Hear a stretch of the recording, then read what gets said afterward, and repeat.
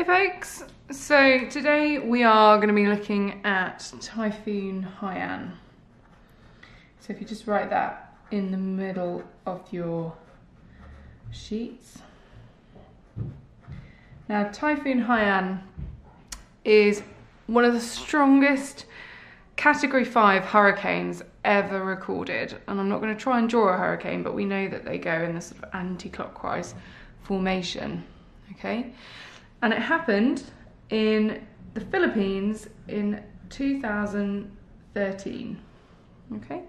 Now, don't get fooled by the word typhoon. It's just a word that they use in the Philippines for a tropical storm or a hurricane. It is your hurricane case study, okay? So this is one we want to remember. Now, there's 4 different things that we are going to have a look at. Okay, so we're going to draw our 4 arrows. The first thing we're going to have a look at are the primary impacts of the hurricane, and then a quick look at the secondary,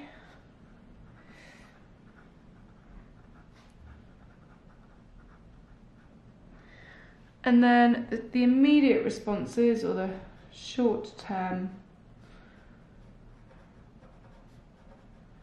responses,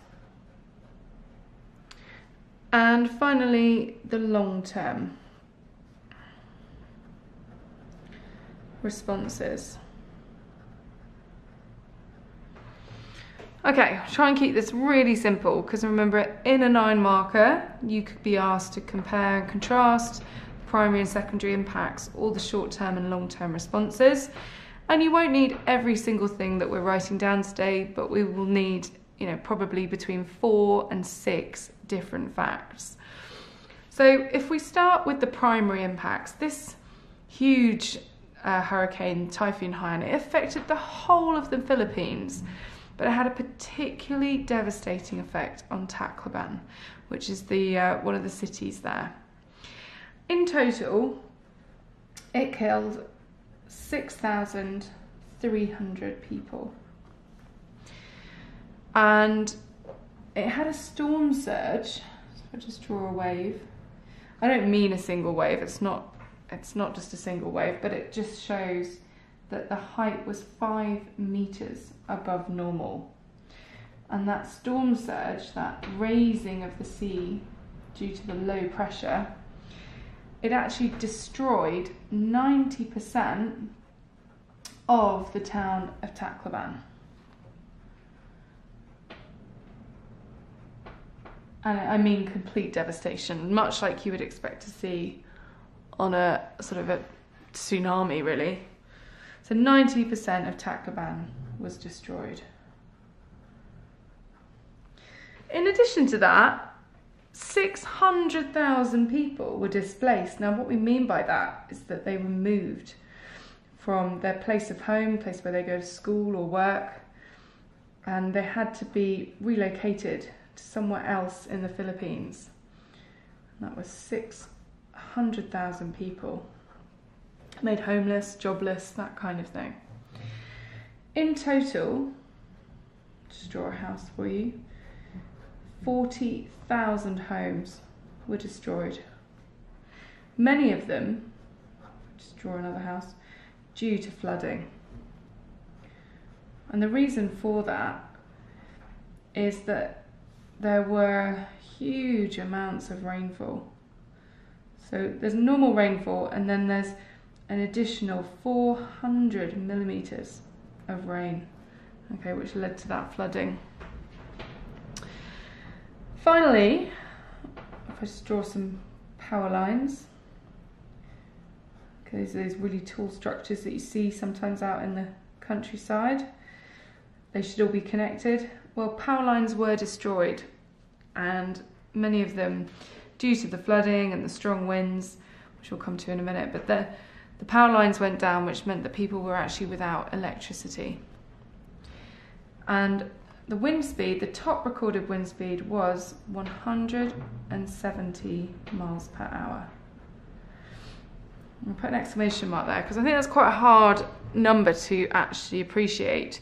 I think in the UK, in your lifetime, you might have possibly experienced 70-mile-an-hour winds, perhaps in Storm Kira that happened earlier this year.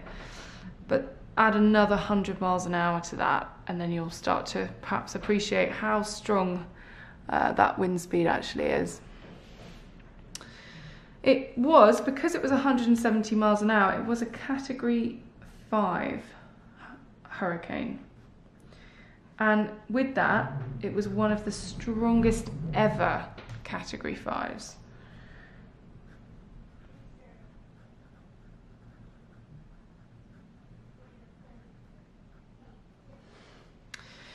Okay, so moving on to the secondary impacts.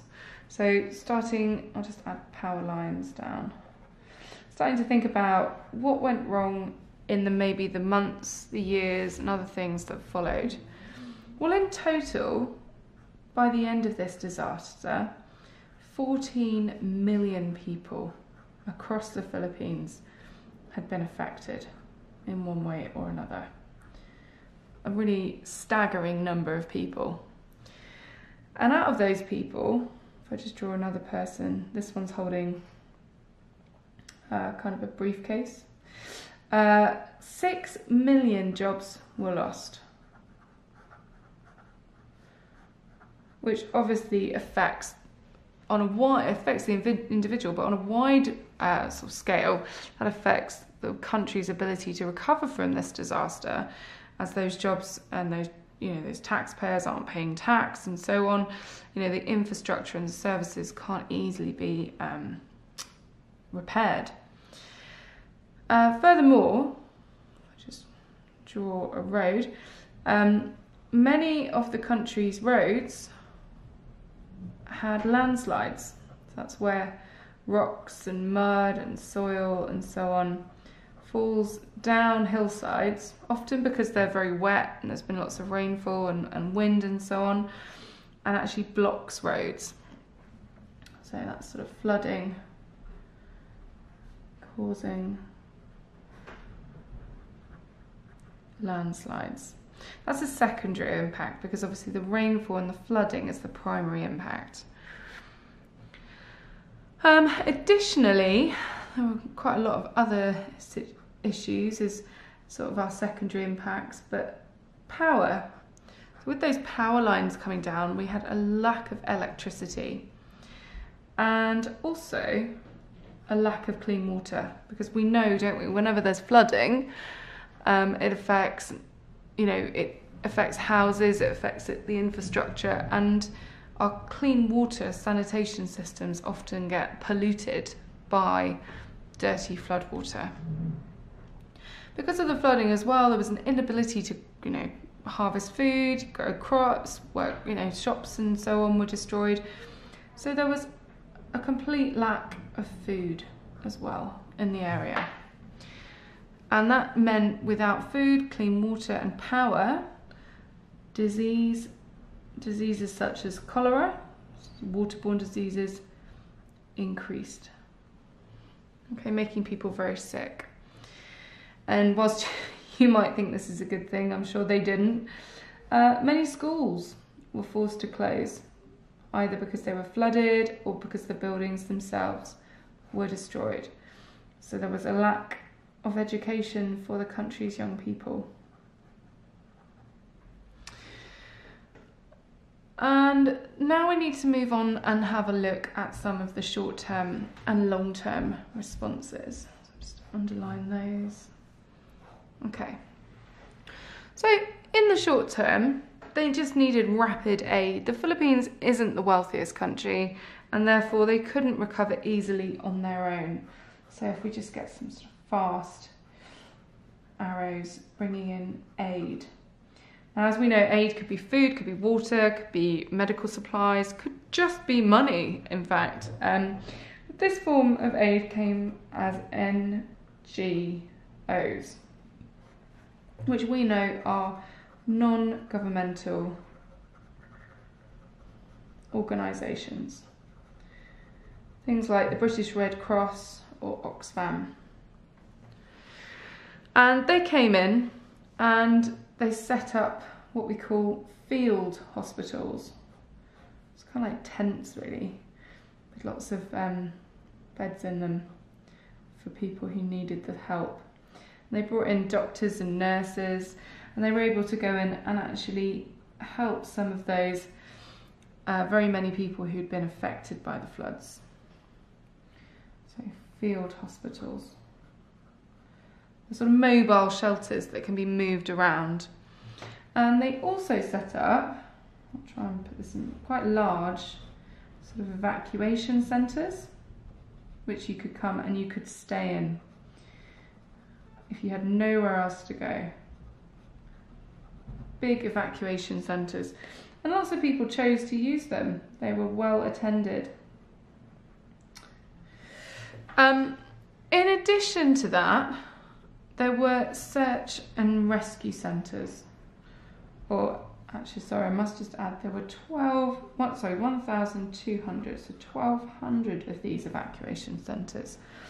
And then, yeah, finally, apologies for awful drawing of a helicopter, but there were helicopters brought in not from the United Nations, but actually from the USA.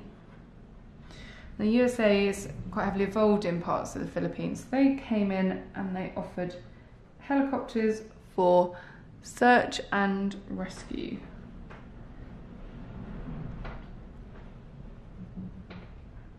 So those are some really, really good short-term responses. But in the longer term, there was much more work that needed to be done. The first thing was that they actually created some safe zones. These are areas away from the coast. And that's quite difficult in the Philippines because it's made up of sort of an archipelago of islands. But they made safe zones where they built accommodation for people who had lost theirs.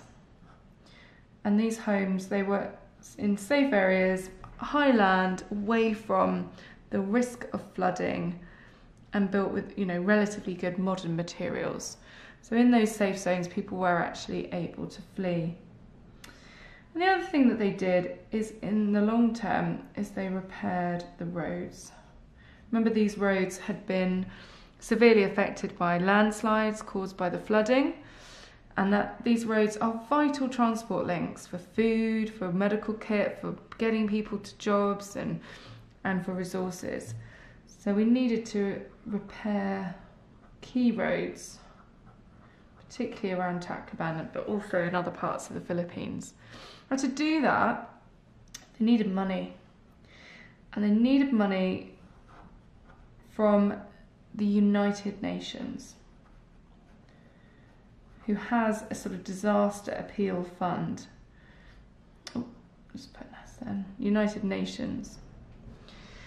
And they also needed, for people that, remember there were a lot of people that were affected by this, they also needed medical help.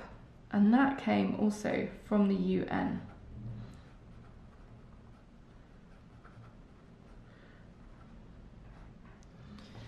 And then, as soon as they could, I'll put this one in down here, they got people fishing again. Now, the Philippines has a huge industry in fishing. Now, they don't all fish with a hook and line like this, but it's just to remind you that key industries like fishing got rebooted so that people could earn a living, could make money again, could look after their family. And the other thing is the rice paddies. So if I just draw sort of a field with lots of kind of rice and things. So much of that money, that aid from the United Nations, was put back into things like rice farming, giving people the ability to earn their way out of this disaster. So there you have it. Typhoon Haiyan. Many different primary impacts, many different secondary impacts, the short-term responses and the long-term responses. And just remember, you could be expected to talk about the differences between the two, comparing and contrasting them, and you would need between 4 and 6 facts.